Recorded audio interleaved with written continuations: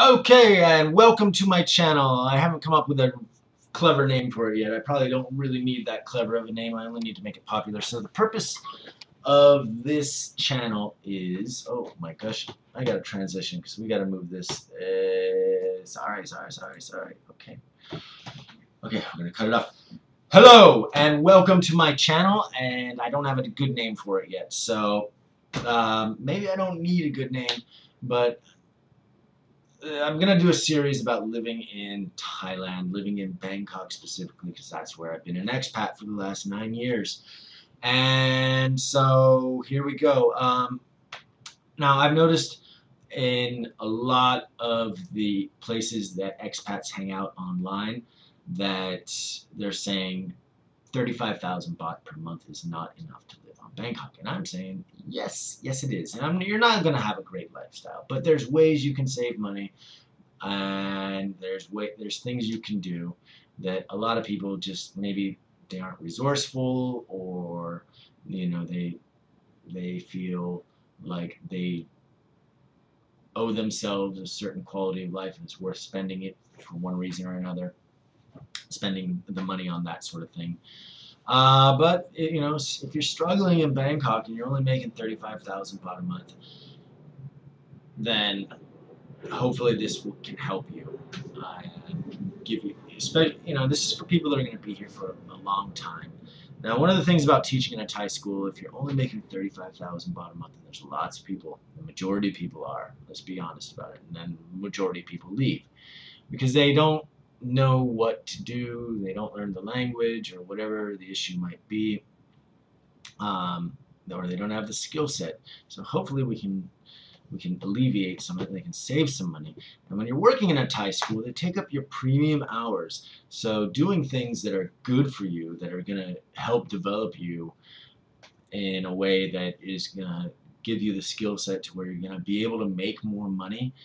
A lot of times, not just with Thai schools, but a lot of jobs for that matter, they prevent you from being able to live the life that you want to, because they're taking up your premium hours for personal development.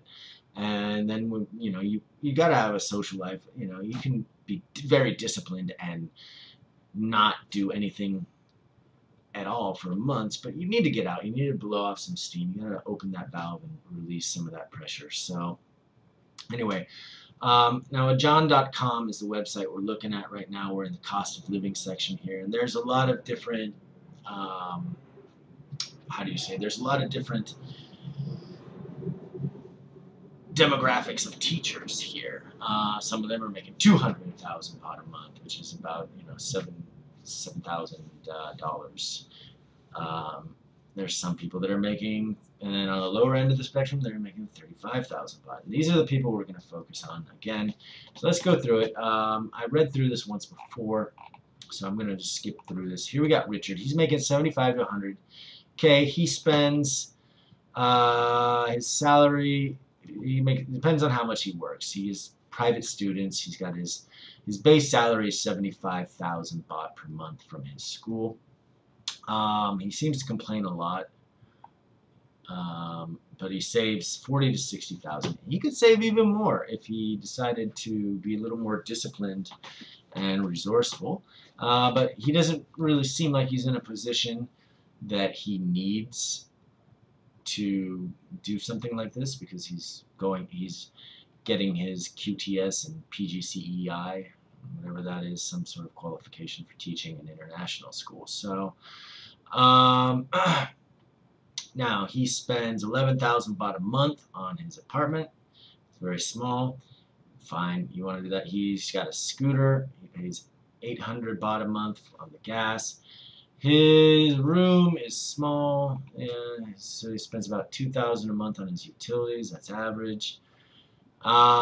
He's really not living the best quality of. He's not spending his money wisely on housing. I'll tell you that. You can do a lot better if you're willing. And he's got a motorbike, so I don't know why. And he says he doesn't use public transportation. So what's the point of living in one of these dinky condos?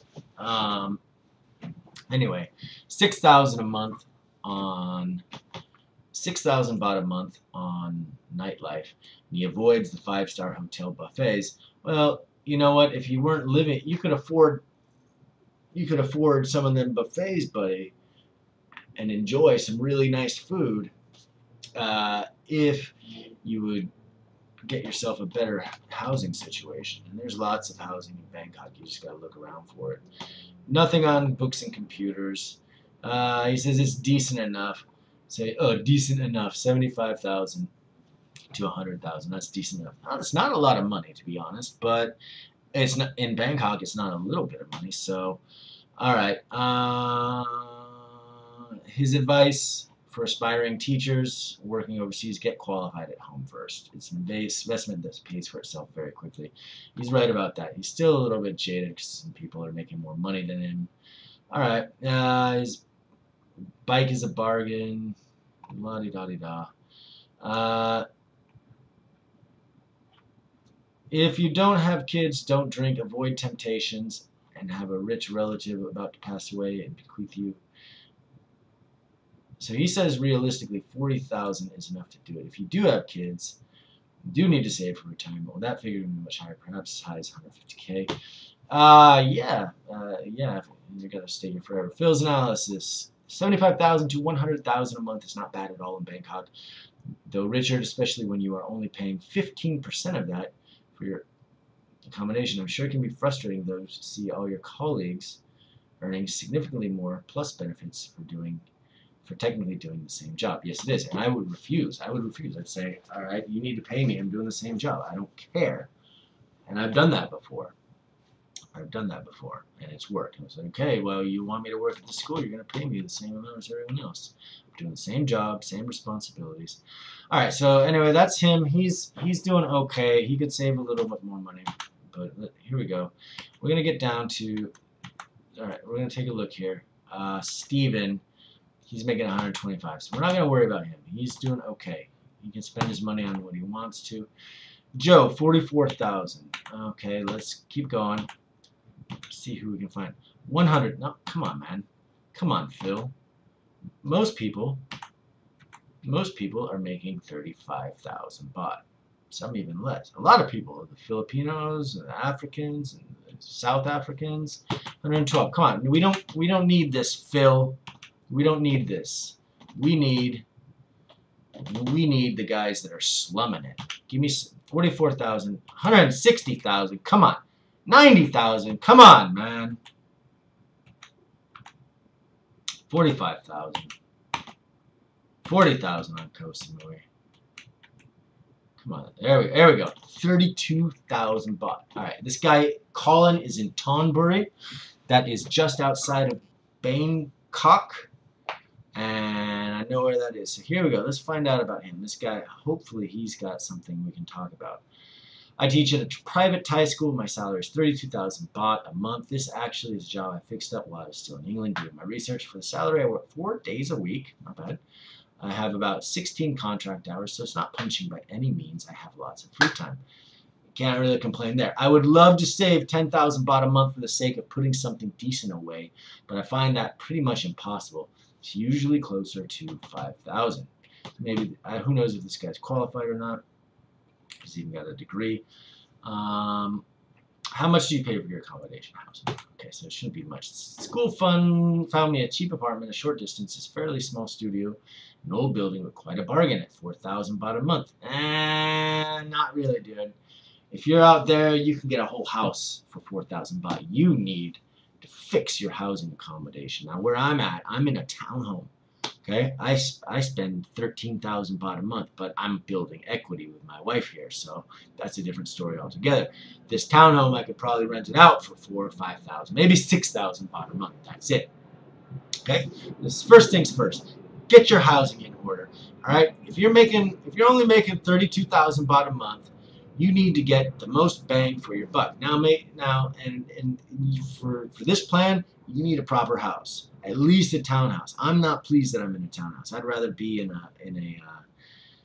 in a detached home with land, things like that. I could do even more with that. So first things first, Colin, you need to get yourself out of that apartment. Go find yourself a nice house. You can get one for 4,000 or 5,000 baht. You're gonna have to pay for electricity on top of that, but you're gonna be able to accomplish so much more. I promise you. Okay. All right. Transportation, virtually nothing. I can walk. Okay, fine. Walk to school. All right. Utility, water, electricity, both come to about 1,000 baht. Food, both restaurants and supermarket shopping. I eat street food. Okay, so that's 6,000 baht a month. So he's spending about 200 baht a day. He guesses. He's not being very accurate. 6,000 baht, 200 baht a day. So he's eating street food. You can do that, and that's what actually part of this plan is. Your first couple of days in Bangkok are going to be, or your first couple of months, if you're only making 32 to 35,000 baht per month, you're going to need to eat street food because you're going to need to build up your pantry. You're going to need to build up the things you need in order to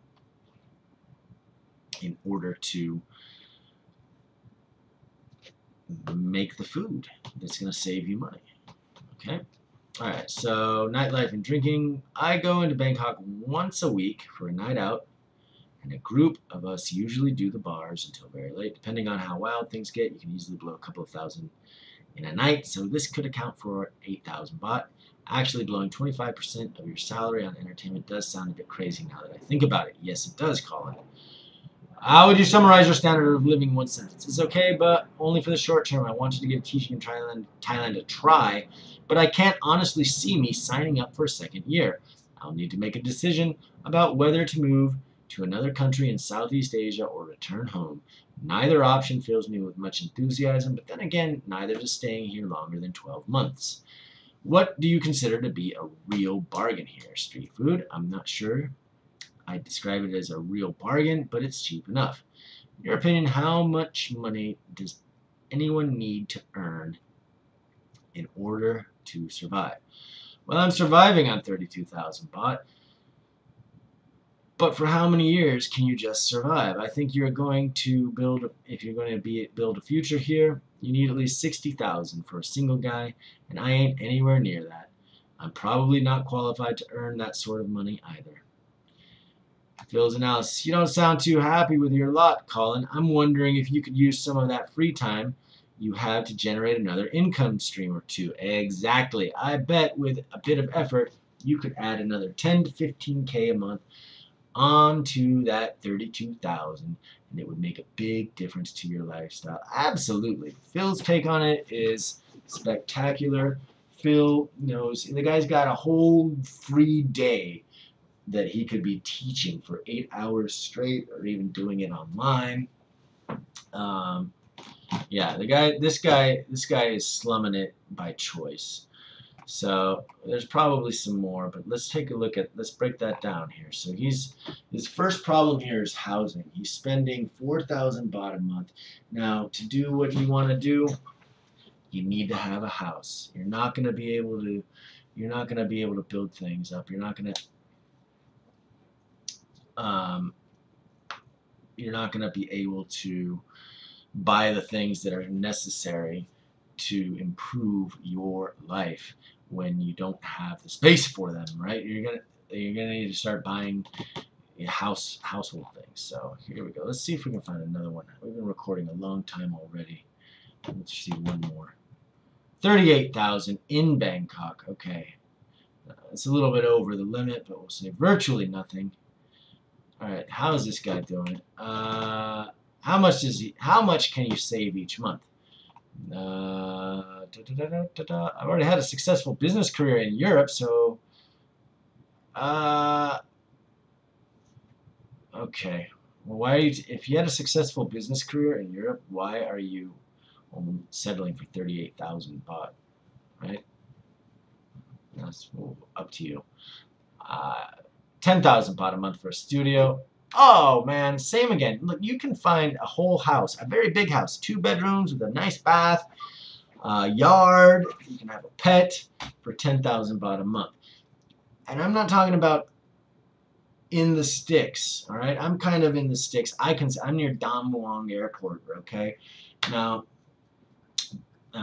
There's places in Jatujak near the BTS for 10,000 baht a month. Whole houses. You can get it. You can do it. Food, both restaurants, supermarket, shopping. All right, 7 to 8,000 baht a month in food. Are you kidding me? All right. You can eat street food for 200 baht a day. Now imagine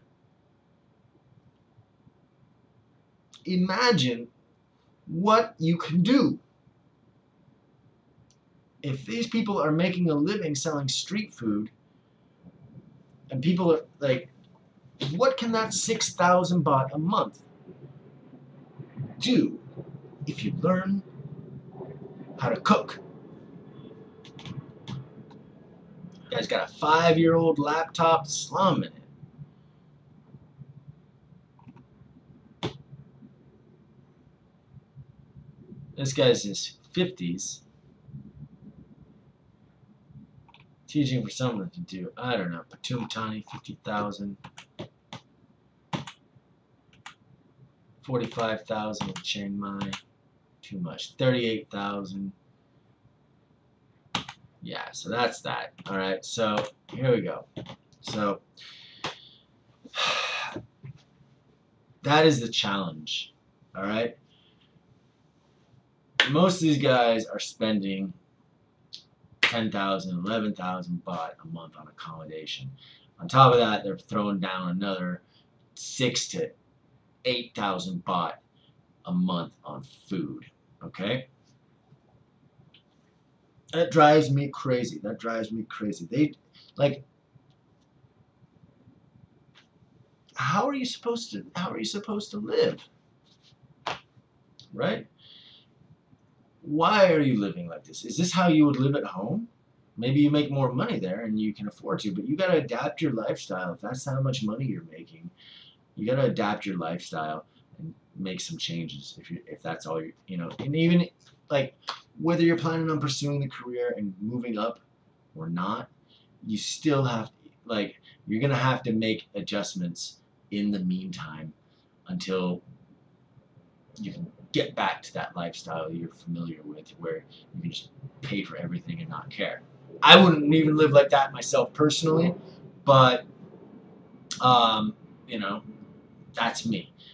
So you do you, I'll do me. So we're gonna get down to it.